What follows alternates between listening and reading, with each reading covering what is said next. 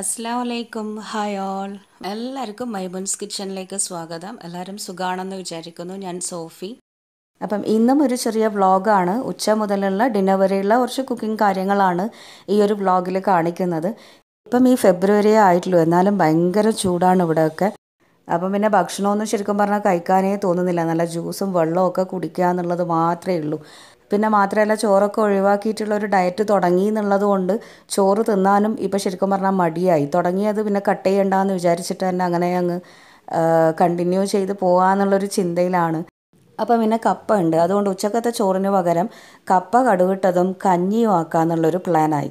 അങ്ങനെ കപ്പ കടുകിട്ടതും കഞ്ഞിയും അതിൻ്റെ കൂടെ മീൻ മുളകിട്ടതും മീൻ പൊരിച്ചതും പിന്നെ കുറച്ച് ചെമ്മീൻ്റെ മസാലയുമായപ്പം ഉച്ചക്കത്തത് അങ്ങനെ അങ്ങ് കുശാലായി. പിന്നെ രാത്രിക്കത്തെ ഡിന്നറിന് വേണ്ടിയിട്ട് റവ ചപ്പാത്തിയും അതുപോലെ തന്നെ വൈറ്റ് മുട്ടക്കുറുമയുമാണ് ഉണ്ടാക്കിയത്. അതും കിടിലനാണ്, എല്ലാവരും ഉണ്ടാക്കി നോക്കണം ഈ രണ്ട് റെസിപ്പിയും. പിന്നെ വീഡിയോസ് എന്തായാലും സപ്പോർട്ട് ചെയ്യണം, ഷെയർ ചെയ്യണം. നിങ്ങൾ വീഡിയോസ് കണ്ടാൽ ലൈക്ക് ചെയ്യാനൊന്നും മറക്കരുത് കേട്ടോ. അപ്പോൾ കഞ്ഞിക്കുള്ള അരി അവിടെ അടുപ്പിൽ വെച്ച് തിളക്കുന്നുണ്ട്. അരി സാധാരണ നമ്മുടെ ചോറിൻ്റെ അരി തന്നെ ഒന്ന് മിക്സിയിൽ പൊടിച്ചെടുത്തതാണ്. കുറച്ച് ചോറിൻ്റെ അരി എടുത്തിട്ട് മിക്സിയിലൊന്ന് പൊടിച്ചെടുത്തതാണ്. അത് കുറച്ച് തിളച്ച വെള്ളത്തിലിട്ടിട്ട് അങ്ങനെ അങ്ങ് കഞ്ഞിയാക്കി എടുക്കുകയാണ് ചെയ്യുന്നത്. അപ്പോൾ ഇത് കണ്ടോ, നമ്മുടെ വീട്ടിൽ തന്നെ ഉണ്ടായ ആത്തച്ചക്കയാണ്. അത് പിന്നെ ഉമ്മ പറിച്ചുകൊണ്ടുവന്നപ്പം പഴുത്തിട്ടില്ലല്ലോ. പഴുക്കാനായിട്ട് ഇങ്ങനെ അരിയിൽ വെച്ച് കഴിഞ്ഞാൽ പെട്ടെന്ന് 1-2 ദിവസം കൊണ്ട് തന്നെ അതങ്ങ് പഴുത്ത് വരും. അപ്പോൾ ഇനി ഇത് നാളെ എടുത്ത് നോക്കാം, അന്നേരമൊക്കെ പഴുത്തിട്ടുണ്ടാവും. അപ്പോൾ കഞ്ഞി അവിടെ തിളച്ചുകൊണ്ടിരിക്കുന്നുണ്ട്. ഇതിപ്പം കപ്പയ്ക്ക് വേണ്ടിയിട്ടുള്ള കാര്യങ്ങളാണ് ഇനി റെഡിയാക്കേണ്ടത്. ഒരു 3-4 കുഞ്ഞുള്ളി ഇപ്പം തൊലി കളഞ്ഞിട്ട് എടുത്ത് വെച്ചിട്ടുണ്ട്. അതേപോലെ തന്നെ കപ്പയും തൊലിയൊക്കെ കളഞ്ഞിട്ട് ചെറുതായിട്ട് കട്ട് ചെയ്ത് വെച്ചിട്ടുണ്ട്. കുറച്ച് വെള്ളത്തിൽ അങ്ങനെ അങ്ങ് ഇട്ട് വെച്ച് കഴിഞ്ഞാൽ അതിൻ്റെ ആ ഒരു വിഷാംശമൊക്കെ അങ്ങ് ഇറങ്ങും. പിന്നെ ഇതിപ്പം മീൻ ഞാൻ ഫ്രീസറിൽ നിന്ന് പുറത്തേക്ക് എടുത്ത് വെച്ചത്. കുറച്ച് കൊഞ്ചനും മത്തിയുമാണുള്ളത്. അപ്പം മത്തി മുളകിടാനും പൊരിക്കാനും എടുക്കണം, ചെമ്മീൻ കുറച്ച് മസാല ഉണ്ടാക്കാനും. അങ്ങനെ കപ്പ ഞാനിപ്പം ഒന്നുകൂടെ നന്നായിട്ട് കഴുകിയിട്ടൊരു കുക്കറിലേക്ക് ഇട്ട് കൊടുക്കുന്നുണ്ട്. ഇനി ഇതാദ്യം 1-2 തവണ കുറച്ച് വെള്ളം ഒഴിച്ചിട്ട് നന്നായി തിളപ്പിച്ചിട്ട് ആ വെള്ളം അങ്ങ് ഊറ്റിയതിന് ശേഷമാണ് പിന്നെ ശരിക്കും കുറച്ച് കാര്യങ്ങളും കൂടെ ചേർത്തിട്ട് വേവിച്ചെടുക്കുന്നത്. കാരണം ഈ കപ്പയിൽ എന്തായാലും കുറച്ച് വിഷാംശമൊക്കെ ഉണ്ട്. അപ്പോൾ ആ വിഷാംശമൊക്കെ മാറണമെങ്കിൽ 1-2 തവണ അങ്ങനെ വെള്ളത്തിലൊന്ന് തിളപ്പിച്ചതിന് ശേഷം ആ വെള്ളം ഊറ്റിക്കളയണം. ആ വെള്ളം നമ്മൾ എടുക്കരുത്. അപ്പോൾ അങ്ങനെയാണ് നമ്മളിവിടെ പൊതുവേ ചെയ്യൽ. 1-2 തവണ നന്നായിട്ട് വെള്ളം തിളപ്പിച്ചതിന് ശേഷം പിന്നെ ആ വെള്ളം അങ്ങ് ഊറ്റിയിട്ടാണ് 3-ാമത്തെ തവണയാണ് ഇതിലേക്ക് ബാക്കിയുള്ള കാര്യങ്ങളൊക്കെ ചേർത്തിട്ട് കപ്പ വേവിച്ചെടുക്കുക. അപ്പോൾ കപ്പ ഞാനിപ്പം 2 തവണ വെള്ളം തിളപ്പിച്ച് ഊറ്റിയതിന് ശേഷം 3-ാമത് ഒരു 1-1.5 ഗ്ലാസ്സോളം വെള്ളം ഒഴിച്ചിട്ട് വേവാനായിട്ട് വീണ്ടും വെച്ചിട്ടുണ്ട്. ഈ സമയത്തേക്കും നമ്മുടെ മീൻ ഒന്ന് പെട്ടെന്ന് അടർന്ന് കിട്ടണം. അതിനായിട്ട് ഞാനിപ്പം കുറച്ച് വെള്ളം ഒഴിച്ചട വെച്ചിട്ടുണ്ട്. അപ്പോൾ ഇതൊക്കെയാണ് ഇപ്പം കപ്പയിൽ ഇട്ട് കൊടുക്കുന്നത്. ഒരു 3-4 കുഞ്ഞുള്ളി തൊലിയൊക്കെ കളഞ്ഞിട്ടൊന്ന് അരിഞ്ഞ് വെച്ചിട്ടുണ്ട്. ഒരു 1/4 മുറിയോളം സവാള അരിഞ്ഞത്, അല്ലെങ്കിൽ ഒരു 3-4 കുഞ്ഞുള്ളി അരിഞ്ഞിട്ട് ചേർത്ത് കൊടുക്കാം. എരിവിന് വേണ്ടിയിട്ട് 1-2 പച്ചമുളക് അരിഞ്ഞിട്ട് ചേർത്ത് കൊടുക്കാം. പിന്നെ ഞാനിപ്പോൾ ഒരു ടീസ്പൂണോളം മഞ്ഞൾപ്പൊടി ചേർത്ത് കൊടുക്കുന്നുണ്ട്. ഇനിയിപ്പം വെള്ള കളറിലാണ് വേണ്ടതെന്നുണ്ടെങ്കിൽ ആ മഞ്ഞൾപ്പൊടി ചേർക്കണം എന്നില്ല. അങ്ങനെ അങ്ങ് ഉപ്പും ചേർത്തിട്ട് വേവിച്ചെടുത്താൽ മതി. അപ്പോൾ കപ്പ അവിടെ വേവുന്ന സമയത്തേക്ക് ബാക്കിയുള്ള ഓരോന്നും അങ്ങനെ അങ്ങ് ചെയ്ത് വരുന്നുണ്ട്. ഇപ്പം മീൻ ഇവിടെ മത്തി പൊരിച്ച് വെച്ചിട്ടുണ്ട്. സാധാരണ പൊരിക്കുന്ന പോലെ തന്നെ, വേറെ പ്രത്യേകിച്ച് ഇതിൽ ആഡ് ചെയ്തിട്ടൊന്നും ഇല്ല. ഉപ്പും മുളകും മഞ്ഞളും ഇട്ടിട്ട് കുറച്ച് ഓയിലും ഇട്ട് കൊടുത്ത് മിക്സാക്കി ആ ഒരു പേസ്റ്റിൽ മീൻ മാരിനേറ്റ് ചെയ്ത് വെച്ചിട്ട് അങ്ങനെ എണ്ണയിലിട്ട് പൊരിച്ചെടുത്തതാണ്. അപ്പോൾ നന്നായിട്ട് ക്രിസ്പി ആയിട്ട് പൊരിയുമ്പോൾ മത്തി തിന്നാനും നല്ല ടേസ്റ്റ് ഉണ്ട്. പിന്നെ മത്തി തന്നെയാണ് മുളകിട്ടതും ആക്കിയത്. അപ്പോൾ ഇതിന് മുമ്പ് ഞാൻ 1-2 വീഡിയോസിൽ കാണിച്ചിട്ടുണ്ട് മുളകിടുന്നതിൻ്റെത്. അപ്പോൾ അതുകൊണ്ട് ഈ ഒരു വീഡിയോയിൽ ഡീറ്റെയിൽ ആയിട്ടൊന്നും കാണിക്കുന്നില്ല. ആ ഒരു സെയിം മെത്തേഡിൽ തന്നെയാണ് നമ്മളെപ്പോഴും മീൻ മുളകിടാറ്. പിന്നെ വേണമെങ്കിൽ കുറച്ച് വറ്റിക്കും, അധികം ഗ്രേവി ഇടാണ്ട്. ചില സമയത്ത് കുറച്ച് ലൂസാക്കിയിട്ട് വെള്ളം പോലെ ആക്കിയിട്ട് അങ്ങനെയും ഉണ്ടാക്കും. അപ്പോൾ അതൊക്കെ ഓരോ സമയത്തുള്ള ആ ഒരു മൂഡിനനുസരിച്ച് ടേസ്റ്റിനനുസരിച്ചിട്ട് അങ്ങോട്ടും ഇങ്ങോട്ടും മാറ്റം വരുന്നേ ഉള്ളൂ. ഉണ്ടാക്കുന്ന രീതിയൊക്കെ അന്ന് കാണിച്ച ആ വീഡിയോ പോലെ തന്നെയാണ്. അങ്ങനെ മീൻ പൊരിച്ചതും മീൻ മുളകിട്ടതും റെഡി ആയിട്ടുണ്ട്. ഇനി വേണ്ടത് കുറച്ച് ചെമ്മീൻ്റെ ഒരു മസാല ഉണ്ടാക്കാമെന്ന് വിചാരിച്ചു. ഈ കപ്പയുടെ കൂടെ തിന്നാൻ അതൊരു ടേസ്റ്റ് ആയിരിക്കും. അപ്പം ഞാനിപ്പം ചെമ്മീൻ മസാല ഉണ്ടാക്കാനായിട്ട് ഒരു പാനിലേക്ക് കുറച്ച് ഓയിൽ അങ്ങ് ഒഴിച്ചു കൊടുത്തിട്ടുണ്ട്. ആദ്യം ചെമ്മീൻ ഒന്ന് പൊരിച്ചെടുക്കാം. അതിനായിട്ട് കുറച്ച് ചെമ്മീനെ എടുത്തിട്ടുള്ളൂ. അതിലേക്ക് ഉപ്പും മുളകും മഞ്ഞളും ഇട്ട് മിക്സാക്കിയിട്ട് അത് ഈ എണ്ണയിലിട്ടിട്ട് ആദ്യം ഒന്നങ്ങ് പൊരിച്ചെടുക്കണം. അപ്പം ഞാനിപ്പം ഉപ്പും മുളകും മഞ്ഞളും ഇട്ട ആ ഒരു ചെമ്മീൻ അങ്ങ് എണ്ണയിലേക്ക് ഇട്ട് കൊടുത്തിട്ടുണ്ട്. എന്നിട്ട് നന്നായിട്ട് ഇതൊന്നങ്ങ് പൊരിച്ചിട്ട് മൊരിച്ചെടുക്കാം. ഒരുപാട് അങ്ങ് ക്രിസ്പി പോലെയൊന്നും ആവണ്ട. ജസ്റ്റ് ഒന്ന് ആ മുളകിൻ്റെ ഒക്കെ മണം മാറി ഒന്ന് ഫ്രൈ ആയി വരുമ്പോഴേക്കും നമുക്ക് ആ ചെമ്മീനിലേക്ക് തന്നെ എടുത്ത് മാറ്റാണ്ട് തന്നെ ചെമ്മീനിലേക്ക് അരമുറിയോളം സവാള അരിഞ്ഞതങ്ങ് ചേർത്ത് കൊടുക്കാം. ഒരു ചെറിയ കഷ്ണം ഇഞ്ചിയും കൂടി അതിൻ്റെ കൂടെ അങ്ങ് ഇട്ട് കൊടുക്കുക. പൊടിയായിട്ട് അരിഞ്ഞിട്ടൊരു 1/4 ടീസ്പൂണൊക്കെ മതിയാവും. ഇട്ട് കൊടുത്തിട്ട് നന്നായിട്ടൊന്നങ്ങ് മിക്സ് ആക്കി എടുക്കാം. ഈ ചെമ്മീൻ്റെ കൂടെ പിന്നെ ആ ഒരു സവാളയും ഇഞ്ചിയൊക്കെ അങ്ങ് വഴന്ന് വന്നോളും. വേറെ തന്നെ എക്സ്ട്രാ വഴറ്റി എടുക്കണം എന്നില്ല. ഇനി ഇതിലേക്ക് കുറച്ച് പൊടികൾ ചേർത്ത് കൊടുക്കാം. 1 ടീസ്പൂണോളം മല്ലിപ്പൊടിയും 1.5 ടീസ്പൂണോളം മുളക് പൊടിയും ചേർത്ത് കൊടുക്കാം. എന്നിട്ട് നന്നായിട്ടൊന്നങ്ങ് മിക്സാക്കി വഴറ്റിയെടുക്കാം. ആ പൊടികളൊക്കെ എല്ലാം മിക്സായി ഒന്ന് ആ പച്ചമണമൊക്കെ മാറി വന്നു കഴിഞ്ഞാൽ അതിലേക്ക് ഒരു മീഡിയം വലിപ്പത്തിലുള്ള തക്കാളി ചേർത്ത് കൊടുക്കാം. തക്കാളിയും കൂടെ ചേർത്തിട്ട് നന്നായിട്ടൊന്നങ്ങ് മിക്സാക്കി വഴറ്റിയെടുക്കണം. ഇനിയിപ്പോൾ ഇതൊന്ന് എന്താ പറയുക, ആ മസാലയൊക്കെ എല്ലാത്തിലും ഒന്ന് പിടിക്കാൻ തക്കാളിയൊക്കെ ഒന്ന് ഉടഞ്ഞു കിട്ടാനായിട്ട് നമുക്കിതൊന്ന് എന്താ പറയുക, കുറച്ച് സമയം ഒന്നങ്ങ് അടച്ചു വെക്കാം. ഇനിയിപ്പം മൂടി തുറന്നിട്ട് നന്നായിട്ടൊന്നങ്ങ് ഇളക്കി കൊടുക്കുക. ഇപ്പോൾ എണ്ണയൊക്കെ നന്നായി തെളിഞ്ഞിട്ടുണ്ട്. ഇനിയിപ്പോൾ ആ ഗ്രേവി ഒന്ന് എന്താ പറയുക, ജസ്റ്റ് ഒന്ന് വറ്റാനും പിന്നെ ആ ഗ്രേവിയിൽ ആ ടേസ്റ്റ് കിട്ടാനും ഞാനിപ്പം മുളകൊക്കെ കലക്കിയ ആ ഒരു പ്ലേറ്റിൽ ഒരു 1/4 ഗ്ലാസ് വെള്ളം ഒഴിച്ചിട്ട് അങ്ങ് ഒഴിച്ചു കൊടുത്തിട്ടുണ്ട്. ഇനി ഒന്ന് തിളച്ച് വന്നു കഴിഞ്ഞാൽ അത്യാവശ്യം വറ്റി വരുമ്പോഴേക്കും നമ്മുടെ ഈ ഒരു മസാല നല്ലൊരു ടേസ്റ്റ് ആയിരിക്കും. വറ്റി വരുമ്പം വെള്ളം ഒഴിച്ചിട്ട് വറ്റിച്ചെടുക്കുമ്പം നല്ലൊരു ടേസ്റ്റ് ആയിരിക്കും. ഇനിയിപ്പം പോരാൻ തോന്നിയ ഉപ്പ് ഞാൻ കുറച്ച് ചേർത്ത് കൊടുത്തിട്ടുണ്ട്. അങ്ങനെ ഇപ്പം നമ്മുടെ ചെമ്മീൻ മസാല റെഡി ആയിട്ടുണ്ട്. അതിലേക്ക് കുറച്ച് കറിവേപ്പിലയും മല്ലിയിലയും അരിഞ്ഞിട്ട് അങ്ങ് ചേർത്ത് കൊടുക്കാം. എന്നിട്ട് എല്ലാം കൂടെ നന്നായി മിക്സാക്കി എടുത്താൽ നമ്മുടെ ചെമ്മീൻ മസാല റെഡിയായി. അപ്പോൾ സിമ്പിളായിട്ട് നമുക്കിത് ചോറിൻ്റെ കൂടെയും അല്ലെങ്കിൽ ഒരു ചപ്പാത്തീൻ്റെ കൂടെയോ പൂരീൻ്റെ കൂടെയോ എന്തിൻ്റെ കൂടെയും നല്ലൊരു കോമ്പിനേഷനാണ്. അങ്ങനെ ചെമ്മീൻ മസാല റെഡി ആയിട്ടുണ്ട്. ഇനി ഫ്ലെയിം അങ്ങ് ഓഫ് ചെയ്തിട്ട് അടച്ചു വെച്ചിട്ട് മാറ്റി വെക്കാം. അപ്പോൾ ഇനിയിപ്പം നമ്മുടെ കപ്പ നന്നായിട്ട് വെന്ത് വന്നിട്ടുണ്ട്. വെള്ളമൊക്കെ വറ്റി വന്നിട്ടുണ്ട്. ഒരുപാട് വെള്ളം ഞാനിത് വേവിക്കുമ്പം ചേർത്തിട്ടില്ല. ഈ കപ്പയുടെ പകുതി ഭാഗം മാത്രമേ വെള്ളം ഇട്ടിട്ടുള്ളൂ. അപ്പോൾ അതുകൊണ്ട് വെള്ളം വറ്റിയിട്ട് തന്നെയാണ് വെന്ത് കിട്ടിയത്. ഇനി ഇത് നമുക്ക് കടുക് തൂമിച്ചെടുക്കാം. അപ്പോൾ കടുക് തൂമിക്കാനായിട്ട് ഞാനിപ്പോൾ ഒരു ചീനച്ചട്ടി അടുപ്പിൽ വെച്ചിട്ടുണ്ട്. അതിലേക്ക് കുറച്ചധികം തന്നെ ഓയിൽ ഒഴിച്ച് കൊടുത്തിട്ടുണ്ട്. ഒരു 1/4 കപ്പോളം ഓയിലങ്ങ് ഒഴിച്ച് കൊടുത്തിട്ടുണ്ട്. എന്നിട്ട് ചൂടായി വരുമ്പം കടുകും കറിവേപ്പിലയും അതുപോലെ തന്നെ വറ്റൽമുളകും ഇട്ട് നന്നായിട്ട് അങ്ങ് പൊട്ടിച്ച് മൂപ്പിച്ചെടുക്കാം. എന്നിട്ട് ഇതിലേക്ക് നമ്മൾ വേവിച്ചിട്ട് ഉടച്ചെടുത്തിട്ടില്ല കപ്പയും കൂടെ അങ്ങ് ഇട്ട് കൊടുക്കാം. അപ്പോൾ കപ്പ ഈ എണ്ണ താളിച്ചയിലേക്ക് അങ്ങ് ഇട്ട് കൊടുക്കുന്നതിന് മുമ്പ് ആ പാത്രത്തിൽ വെച്ചിട്ട് തന്നെ നന്നായിട്ട് അങ്ങ് ഉടച്ചെടുക്കണം. ഒരു 1/4 ഭാഗമൊക്കെ ഉടഞ്ഞു വന്നു കഴിഞ്ഞാൽ 90% ഈ കപ്പ നന്നായിട്ട് അങ്ങ് ഉടഞ്ഞു വന്നു കഴിഞ്ഞാൽ എണ്ണയിലേക്ക് നന്നായിട്ട് അങ്ങ് മിക്സ് ആവും. പിന്നെ ആ ഒരു ടേസ്റ്റും കിട്ടും. പിന്നെ ഇതിലേക്ക് കാണിക്കാൻ വിട്ടുപോയൊരു കാര്യമാണ്, ആ സമയത്ത് ഫോണൊക്കെ വന്നതുകൊണ്ട് അങ്ങോട്ടും ഇങ്ങോട്ടൊക്കെ ആയിപ്പോയതാണ്. ആ കപ്പ എണ്ണയിലേക്ക് ഇട്ടതിൻ്റെ കൂട്ടത്തിൽ തന്നെ കുറച്ച് തേങ്ങയും കൂടെ ഞാൻ ഇട്ട് കൊടുത്തിട്ടുണ്ട്. എന്നിട്ട് നന്നായി മിക്സാക്കിയെടുത്ത് എന്താ പറയുക കുഴച്ചെടുത്തതാണ്. അപ്പം തേങ്ങയും കപ്പയും കൂടിയാവുമ്പോഴാണ് അതിൻ്റെ ആ ഒരു പെർഫെക്റ്റ് ടേസ്റ്റ്. അപ്പം പൊതുവേ നമ്മൾ അങ്ങനെ തേങ്ങയും കൂടെ ഇട്ട് കൊടുക്കാറുണ്ട് എണ്ണ തൂങ്ങിക്കുമ്പം. അപ്പോൾ ആ സമയത്ത് പിന്നെ വേറെ കോളൊക്കെ വന്നപ്പം ആ പാർട്ട് അവിടെ വിട്ടുപോയതാണ്. അങ്ങനെ നമ്മുടെ ലഞ്ചിൻ്റെ കാര്യങ്ങളൊക്കെ റെഡി ആയിട്ടുണ്ട്. ഇനി ഓരോന്നും ഓരോ പ്ലേറ്റിലായിട്ട് അങ്ങ് സെർവ് ചെയ്യാം. അപ്പം നല്ല കഞ്ഞിയും കപ്പയും മീൻ പൊരിച്ചതും മീൻ മുളകിട്ടതും അതുപോലെ തന്നെ ചെമ്മീൻ മസാലയും ഒക്കെ ആയിട്ട് നല്ല അടിപൊളി ലഞ്ചായിരുന്നു.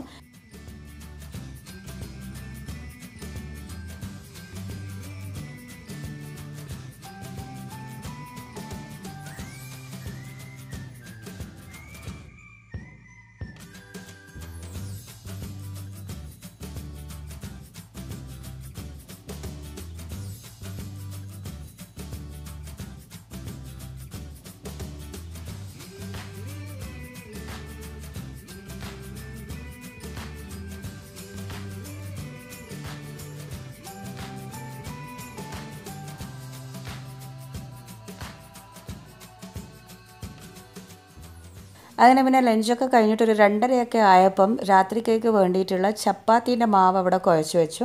സാധാരണ നമ്മൾ ചപ്പാത്തീൻ്റെ മാവ് ആട്ടയോ മൈദയോ ഒക്കെ വെച്ചിട്ടാണ് കുഴച്ചെടുക്കുക. ഇതിപ്പം ഞാൻ മൈദയും തരിയും റവയും ചേർത്തിട്ടാണ് കുഴച്ചെടുത്ത് വെച്ചത്. 2 കപ്പ് മൈദക്ക് 1/2 കപ്പ് റവ എന്ന കണക്കിനുള്ളതാണ് ഞാൻ എടുത്തത്. അതിലേക്ക് ആവശ്യത്തിനുള്ള ഉപ്പും 2 ടീസ്പൂണോളം തൈരും കൂടെ ചേർത്തിട്ട് കുറച്ച് വെള്ളം ഒഴിച്ചിട്ടാണ് കുഴച്ചെടുത്തത്. അങ്ങനെ ഇത് കുഴച്ചിട്ടൊരു 2-3 മണിക്കൂർ അങ്ങനെ അങ്ങ് വെച്ചതിന് ശേഷം പിന്നെ ചുട്ടെടുക്കാമെന്ന് വിചാരിച്ചിട്ടാണ് നേരത്തെ തന്നെ കുഴച്ച് വെച്ചത്. അങ്ങനെ ഇപ്പം വൈകുന്നേരമൊക്കെ ആയപ്പം പഴംപൊരി ഉണ്ടാക്കാമെന്ന് വിചാരിച്ചു. നല്ല പഴംപൊരിയും കട്ടൻ ചായയും ഉണ്ടാക്കി.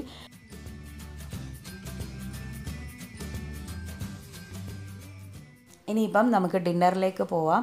അപ്പം നേരത്തെ നമ്മൾ കുഴച്ച് വെച്ചിട്ടുള്ള മാവ് ചെറിയ ചെറിയ ബോൾസ്, അതായത് പൊറോട്ടൻ്റെ വലിപ്പത്തിലുള്ള ബോൾസ് തന്നെയാണ് ഞാനിപ്പോൾ ആക്കിയെടുത്തത്.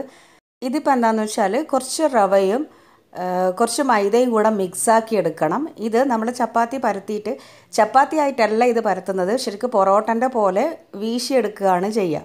അതിലേക്ക് ഇത് കുറച്ചങ്ങ് വിതറി കൊടുക്കണം. അപ്പം കുറച്ച് റവയും കുറച്ച് മൈദയും കൂടെ മിക്സാക്കിയതാണ്. മൈദ അല്ലെങ്കിൽ നമുക്ക് ആട്ട യൂസ് ചെയ്യാം കേട്ടോ, മൈദ തന്നെ വേണമെന്നൊന്നും ഈ ഒരു ചപ്പാത്തിക്ക് നിർബന്ധമേ ഇല്ല. അപ്പം ഞാനിപ്പോൾ ഒരു വലിയൊരു ബോൾ എടുത്തിട്ടുണ്ട്. ഇനി ഇതിലേക്ക് കുറച്ച് ഓയിൽ ഒഴിച്ച് കൊടുത്തിട്ട് നന്നായിട്ടൊന്നങ്ങ് കൈകൊണ്ട് തന്നെ പരത്തി ഇത് നേർമയാക്കി എടുക്കണം. അപ്പോൾ ഇതിന് ശരിക്കും പറഞ്ഞാൽ കോലൊന്നും വേണമെന്നില്ല പരത്താനായിട്ട്. കൈകൊണ്ട് തന്നെ നമ്മൾ പൊറോട്ടയ്ക്ക് ഇങ്ങനെ നേർമയാക്കി എടുക്കുമല്ലോ വീശാനായിട്ട്, അതേപോലെ അങ്ങനെ നേർമയാക്കിയിട്ട് എടുക്കാൻ പറ്റും. അപ്പം റവയും കൂടി ആയതുകൊണ്ട് നേർമയായിട്ട് കിട്ടുകയും ചെയ്യും. കീറിപ്പോവുകയോ കട്ടായി പോവുകയോ ഒന്നുമില്ല, നന്നായിട്ട് നേർമയായിട്ട് തന്നെ കിട്ടും. കൈകൊണ്ട് തന്നെ നേർമയാക്കി എടുത്തിട്ടുണ്ട്. ഇനിയിപ്പോൾ ഇതിലേക്ക് നേരത്തെ നമ്മൾ മിക്സാക്കി വെച്ച മൈദയും റവയും ഉണ്ടല്ലോ, അത് കുറച്ചങ്ങ് വിതറി കൊടുക്കാം. കുറേ വേണ്ട, ഒന്നിങ്ങനെ ജസ്റ്റ് ഒന്ന് അങ്ങോട്ടും ഇങ്ങോട്ടൊക്കെ ഒന്ന് വിതറി കൊടുത്താൽ മതി. എന്നിട്ട് രണ്ട് സൈഡിൽ നിന്നും നമ്മൾ സ്ക്വയർ ചപ്പാത്തിക്ക് വേണ്ടിയിട്ട് മടക്കുന്നില്ലേ, അതേപോലെ തന്നെ മടക്കിയിട്ട് ആ ഒരു ലൈനിലും കുറച്ച് ഈ പറഞ്ഞ മൈദയും റവയും മിക്സ് ഒന്ന് വിതറി കൊടുത്തിട്ട് ഇതേപോലെ ഫോൾഡ് ചെയ്തെടുക്കാം. അപ്പം നമ്മുടെ ഒരു സ്ക്വയർ ചപ്പാത്തീൻ്റെ മോഡലായി. ഇതേപോലെ തന്നെ ബാക്കിയുള്ളതും അങ്ങനെ അങ്ങ് സ്ക്വയർ ആക്കിയെടുക്കാം.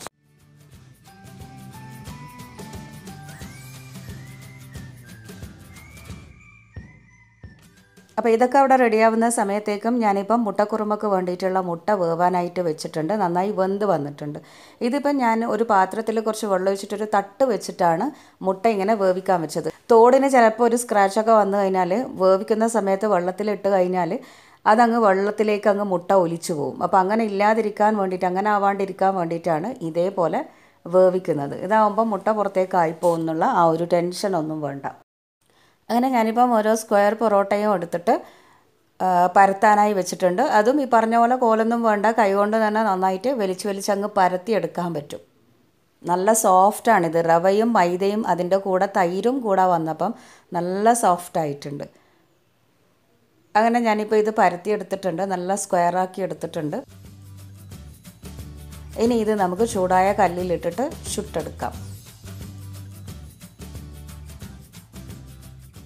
അങ്ങനെ ഇപ്പം നല്ല ചൂടായ കല്ലിലേക്ക് അങ്ങ് ഇട്ട് കൊടുത്തിട്ടുണ്ട്. പിന്നെ ഇതിപ്പം അത്യാവശ്യം കുറച്ച് തടിയുള്ള ചപ്പാത്തി അല്ലെങ്കിൽ പൊറോട്ടയാണ്. അപ്പോൾ അതുകൊണ്ട് ഒരുപാട് ഫ്ലെയിം അങ്ങ് കൂട്ടി വെച്ചിട്ട് മുകൾ ഭാഗം മാത്രം അങ്ങ് പൊരിച്ചെടുത്ത് കഴിഞ്ഞാൽ ഉൾഭാഗം വെന്ത് കിട്ടൂല. അപ്പോൾ അതുകൊണ്ട് എന്താ ചെയ്യേണ്ടതെന്ന് വെച്ചാൽ ഒരു മീഡിയം ലോ ഫ്ലെയിമിൽ ഈ ഒരു ചപ്പാത്തി ഇട്ടപാടൊന്ന് ഫ്ലെയിം അങ്ങ് കൂട്ടി വെച്ചിട്ട് പിന്നെ അങ്ങ് കുറച്ചേക്കണം. ഒരു മീഡിയം ലോ ആക്കി വെച്ചിട്ട് എല്ലാ ഭാഗത്തും രണ്ട് സൈഡിലും നന്നായിട്ട് ചുട്ടെടുക്കണം.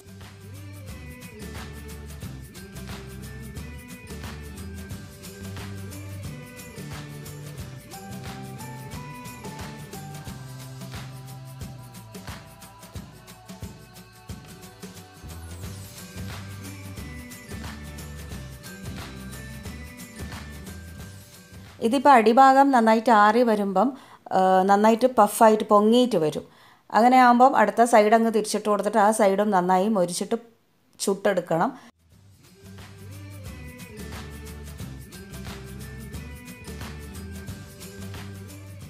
ഇത് കണ്ടോ, ഇത് നന്നായിട്ട് ഇപ്പോൾ അങ്ങ് പൊങ്ങി വന്നിട്ടുണ്ട്. ഇതേപോലെ തന്നെ നന്നായി പൊങ്ങി വരും. അതുപോലെ തന്നെ നല്ലതായിട്ട് എന്താ പറയുക, ഒരു മീഡിയം ലോ ഫ്ലെയിമിൽ വെച്ചിട്ട് തന്നെ ചുട്ടെടുക്കണം. ഇത് ഹൈ ഫ്ലെയിം ആയി കഴിഞ്ഞാൽ ഉൾഭാഗം തീരെ വെന്ത് വരില്ല.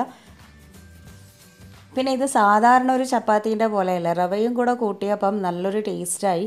തിന്നാനും നല്ല ടേസ്റ്റ് ഉണ്ട്, അത്യാവശ്യം നല്ല സോഫ്റ്റുമാണ്. ഇത് മുറിച്ചെടുക്കുമ്പം എന്താ പറയുക, നമ്മൾ സാധാരണ ചപ്പാത്തി ഉണ്ടാക്കുന്ന കൂട്ടത്തിൽ കുറച്ച് തൈരിയും കൂടെ ഇട്ട് കൊടുത്തിട്ട് കുറച്ച് റവ ഇട്ട് കൊടുത്തിട്ട് ഇങ്ങനെ ചപ്പാത്തി ചുട്ടെടുത്ത് കഴിഞ്ഞാൽ അടിപൊളിയായിരിക്കും.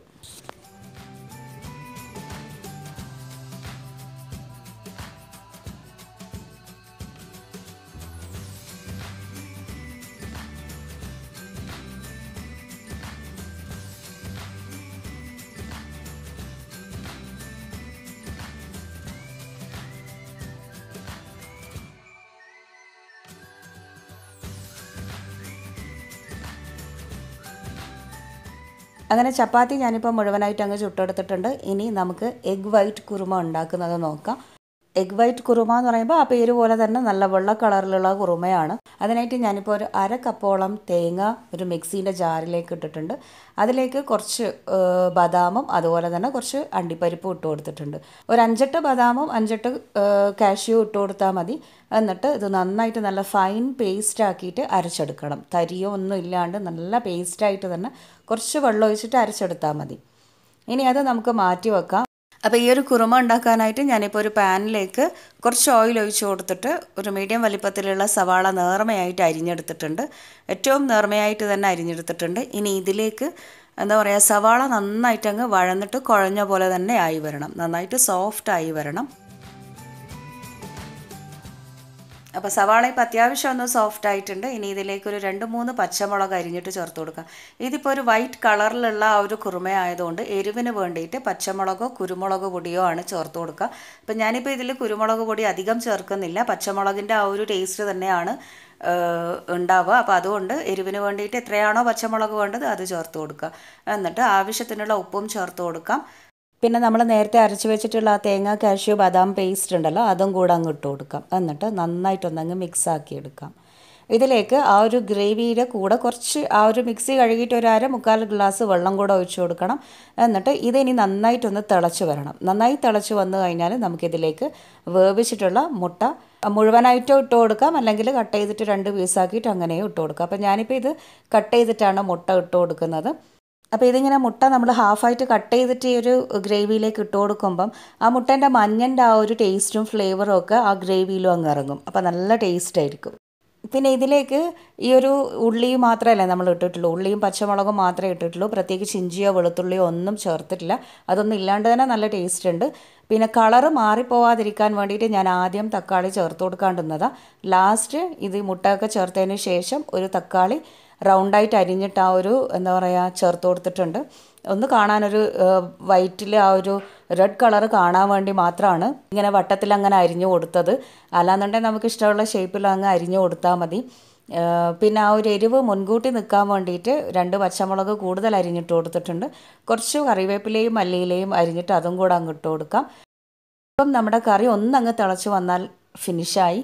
നല്ല അടിപൊളി ടേസ്റ്റി ആയിട്ടുള്ളൊരു കറിയാണ്. ഇതിലേക്ക് ഞാനിപ്പോൾ ഒരു എക്സ്ട്രാ ടേസ്റ്റ് കിട്ടാൻ വേണ്ടിയിട്ട് ഒരു 2 ടീസ്പൂണോളം എന്താ പറയുക ഫ്രഷ് ക്രീം ചേർത്ത് കൊടുക്കുന്നുണ്ട്. അമൂലിൻ്റെ ഫ്രഷ് ക്രീമാണ്, അതങ്ങ് ചേർത്ത് കൊടുക്കാം. നിർബന്ധമൊന്നുമില്ല, ആ ഒരു ടേസ്റ്റിന് വേണ്ടി ചേർത്തതാണ്. എന്നിട്ട് നന്നായിട്ടൊന്നങ്ങ് മിക്സാക്കി എടുത്തിട്ട് ഫ്ലെയിം ഓഫ് ചെയ്യാം. ഒന്ന് തിളച്ച് വന്നു കഴിഞ്ഞാൽ ഫ്ലെയിം ഓഫ് ചെയ്യാം. നമ്മുടെ കറി റെഡി ആയിട്ടുണ്ട്. നല്ല ടേസ്റ്റാണ് ഈ ഒരു കറി. ഈ ഇടിയപ്പത്തിൻ്റെ കൂടെയും എല്ലാത്തിൻ്റെ കൂടെയും നല്ലൊരു കോമ്പിനേഷനാണ് ഇങ്ങനെയുള്ള എഗ് കറി. പിന്നെ വൈറ്റ് കളറ് മാറാണ്ടിരിക്കാൻ വേണ്ടിയിട്ടാണ് ഞാൻ ആദ്യം തക്കാളി ചേർത്ത് കൊടുക്കാണ്ടിരുന്നത്. അപ്പോൾ തക്കാളീൻ്റെ ആ ഒരു പുളിപ്പ് കറിയിൽ പിന്നോട്ട് അങ്ങ് ഇറങ്ങി വരുമ്പം നല്ല ടേസ്റ്റ് ഉണ്ട്. നല്ല തേങ്ങാപ്പാലിൻ്റെയും കാഷ്യൂൻ്റെയും ബദാമിൻ്റെയും ഒക്കെ ടേസ്റ്റ് നന്നായിട്ട് കിട്ടുന്നുണ്ട്. നല്ല അടിപൊളിയായിട്ടുള്ളൊരു കുറുമ ചപ്പാത്തിക്ക് നല്ലൊരു കോമ്പിനേഷനാണ്. പിന്നെ അതേപോലെ തന്നെ നമുക്ക് ഇടിയപ്പത്തിൻ്റെ കൂടെയും വാട്ടിപ്പത്തലിൻ്റെ കൂടെയും നല്ലൊരു കോമ്പിനേഷനായിട്ടുള്ളൊരു കുറുമയാണിത്. അപ്പോൾ എല്ലാവരും ഈ ഒരു വൈറ്റ് എഗ് കുറുമ ഉണ്ടാക്കി നോക്കാൻ മറക്കരുത്. ഇന്ന് കണ്ട റെസിപ്പീസൊക്കെ നിങ്ങൾക്ക് ഇഷ്ടമായി എന്ന് വിചാരിക്കുന്നു. ഇഷ്ടമായാൽ ലൈക്ക് ചെയ്യാനും ഷെയർ ചെയ്യാനും ഒന്നും നിങ്ങൾ മറക്കരുത്. പുതിയ പുതിയ വ്ളോഗ്സും റെസിപ്പീസും ടിപ്സും ഒക്കെ ആയിട്ട് നമുക്കിനിയും കാണാം. അതുവരെ keep watching Maimoon's kitchen. Take care and by. Thank you. Tata.